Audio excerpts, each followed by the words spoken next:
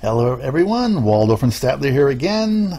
We're on section 7, the pre-game sequence of the 9th Age rulebook. So in this section it starts off and kind of really talks about the steps that you go through as you start your game. Right. Determine the size of your game, which is usually done way before the game. Is way before fun. Hopefully your opponent's already showed up with an army list and you're not spending an hour there working on it, which our group sometimes does. And they show you the different sizes. Oh, it's interesting that 2,500 tends to be more common, but they talk about small battles and they talk about above that. But yeah, 25 seems to be standard. Yeah, and they don't say anything about the mega battles there, just in the size of game section. And talk about sharing lists as far as what your armies have. And it talks about keeping things secret if you want to, and that goes back to the previous section on magic items and hidden list stuff, hidden or not. So, and I guess that would also apply to things like assassins and what are they called now? Fanatics. Fanatics. Yes. Okay. Or no, they're not fanatics. What are they? Sneaky Gits or Sneaky Gits? I can't remember. Yeah. No, Sneaky Gits are the no, other those are slappers. I don't know. Whatever they are. But yeah, but those types of things. I've never been a big fan of those. Yeah. I'm a huge Orc and Goblin player, and for whatever reason, never been enamored with fanatics. Go figure. Yeah. It's just an odd thing. I used to like them a lot. You used to play them with your archers a lot. So. Well, and I used to like them when we played a lot of hidden list. Yeah. Because then people don't know if you have them. You would play them one game, don't play them the next game, and then it kind of made people kind of. Yeah. Anyway, that was one of the advantages I liked about hidden list, because it helped me. You've got to understand. Yes. Sharing an army list. I've never seen a game where you actually hand the other guy your army list in a friendly. Not in a friendly game. In a tournament you do. But in a friendly game you usually just briefly go over what you have. This is what everybody has, exactly. Yeah. And then you usually clarify it halfway through. And you usually skip something, and if you're a nice guy, you remind the guy before he charges you. Yes, and hopefully not playing one of those people who proxies everything. Yeah. And just annoys the hell out of you. Yeah. What is that rock? Oh, that's a horde of black orcs. As opposed to that rock over there, which is the horde of goblins. I had these 20 empty stands, and those are Well, I wrote Crocs on them. Oh, the Croc space. The Croc space. The Croc space. Yes. That's like a famous one for us, right? Yes. Then they talk about building your battlefield. Just kind of how to set up terrain. It's a quick terrain generator. Right. They replaced the old. Well, they got rid of all the mystical terrain, which I'm sad about, actually. I understand not having it in tournaments, but it had a place in games. So it was always a fun thing. It added fun stuff, and but it is much more clear as far as what your terrain is and how many events you get. There was a lot of could be a lot of guesswork in the old 8th edition one, and then which model you use and everything. So I think this just how you generate your terrain, and there's far fewer terrain options to worry about also. Yes, hills, forests, fields, water, walls, and ruins. Right. Of course, fields being new. Right. But we had the fields before. They didn't do that. They just didn't do what they did. They didn't really do anything, did they? Yeah. It was just a fence around them that mattered. Yes. And they kind of keep them spaced away from each other. Just Right. Same stuff. It's basically the same, except they give you a fixed, simple generator that you can quickly put your terrain together. Yeah.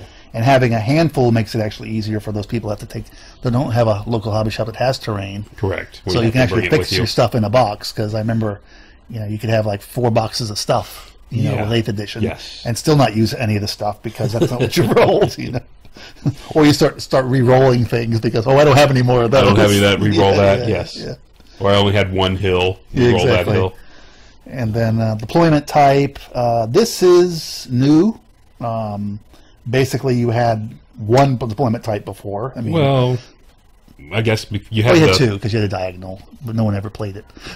Well, you also had the whatever the other one was. The remember the old one had the 6 scenarios. Right. And one of them was the pass or whatever. I had the lengthwise one. So yeah. That's true. I mean, but there's definitely change, and this is. No matter what it is, you have these 3 deployment types. And you have this same thing. The one new one is this flank attack one, where some of the units are forward or back. Yeah, the first diagram they did made it really hard to understand this one. Yeah, that's true. Once you understood the diagram, you were fine, but It took a little bit. Yes. The first time through. I think it's much clearer now with the. Yes. They put the range bands on everything. Correct.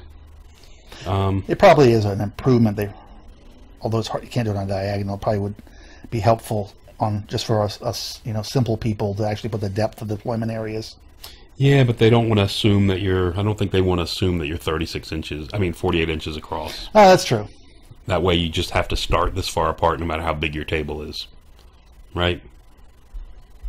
Yeah, that's true. I mean, they talk up here about your table being... the problem is they talk about variable... Your board is 72 width. wide by 48 deep. That's true. And then they start talking about the 36 by 48. And yeah. And then 18. Yeah, that's a valid point. So the important thing is how far you are apart. Right. And the one difference in the diagonal from the old one is it used to be you ended up starting 12 apart. Right. And that's it was 6 off the center line. Right. Now it's 18. Now it's 18. It's 9, yeah. Not a huge difference, just something to be aware of if you're doing it. And of course they added the secondary objectives, which I kind of like, because basically you don't have scenarios, but the combination of the battlefield layout, deployment type, and the secondary objectives kind of generates a little scenario each time you play. Yeah, I mean, I think this is. I mean, you saw a lot of this in maybe not all of these, but you saw a lot of this in the tournament scene. Correct. You'd play a lot with this when going to different tournaments. So I think this is a good add-on. Conceptually, I think it's a good add-on. Right. Yes. They have 4 types. I don't know if that was necessarily necessary.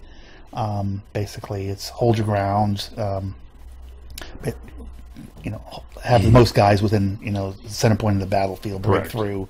Which kind of we talked about helps the what do they call it? The God, now I'm drawing a blank on it because I'm old. Well, hold your ground can help the Horde Death army. Star. The Death Star army. That's what I'm thinking of. If the Death Star can't keep like an MSU away from the distance, right? Right. Yeah, I guess if the MSU waits long enough and on turn 6 and then tries to move jumps in the middle and to contest it. Correct. But you can't take it.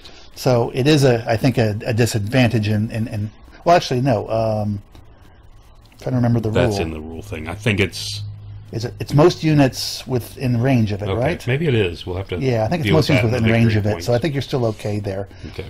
Breakthrough, capture the flag is I think the one that's really a challenge for that you're better off with the Death Star. Yes. Because basically it means I only got 1 standard or 2 maybe in that unit. You have to kill this to get this. If I got MSU, I'm just gonna. If I know you've got MSU, I'm gonna target those 3 units. They're probably killable. If I limit my army to 3 banners, that means you have to kill my Death Star to get this victory. Or just 2 banners. Yeah. So yeah. Yeah. Whatever. Yeah, you're right. Yeah. And then the capture the flags, which was the old Blood and Glory, pretty much. Right. Where you're just trying to capture more banners than the other guy. I like this one because it does reinforce maneuver, and I think this one is the anti-Death Star. Yes. And secure target, where you just set a couple markers and you're gaining points with it. It's kind of the same as the first one, but at least there's 2 markers now, and you can make some decisions on what you're going to go for and that type of thing, right? I would prefer it to have been 3 markers. Well, 3 is the problem with that is somebody places 2. Yeah. That's the downside to that, in my opinion. Yeah, I think frankly, you just had it automatically start in the middle of the table. Oh, 1 automatically starts in the center. Yeah. Roll off to determine who picks deployment zones. Then you generate your spells. Nice clarification here on generating spells, which is, the person who picked their deployment goes first. So. Yeah, I didn't notice this before. I've never actually had this come into play, really, where it mattered who picked their spells first. Well, I suppose it could, in certain situations, it could affect your meta. It could. Again, it's just like I said, I've just never paid attention enough to see it matter yet. Want a special counter, or if you're one of the guys that has what's that attribute where you can pick from different the wandering path or something, lures or whatever it is. Yeah. So you see what somebody has and you want to counterbalance there. Okay. Yeah. I mean, it's extreme that would be an advantage, but sometimes it's helpful to know. It's just there. Yeah. Or somebody's got a big uber spell and you have an opportunity to get a ward save, you might just take that. So yeah. That's true. If he's got the instead of something else, yeah. He's got the big uber spell that makes you take the initiative test, and you generate the spell that gives you plus initiative. Yes. That's, I guess. you know you're going to keep it. Yeah. So. I guess in that case it does matter. Yeah. Yeah. Okay. So yeah, but basically this is really a decent rewrite for the old game, in that you have a simplified battlefield, very easy to put together, and very straightforward scenarios and secondary objectives. Yep. So I like all this. Yeah, again, another improvement. Mm-hmm. All right. Well, the next That's section. going to be it for that.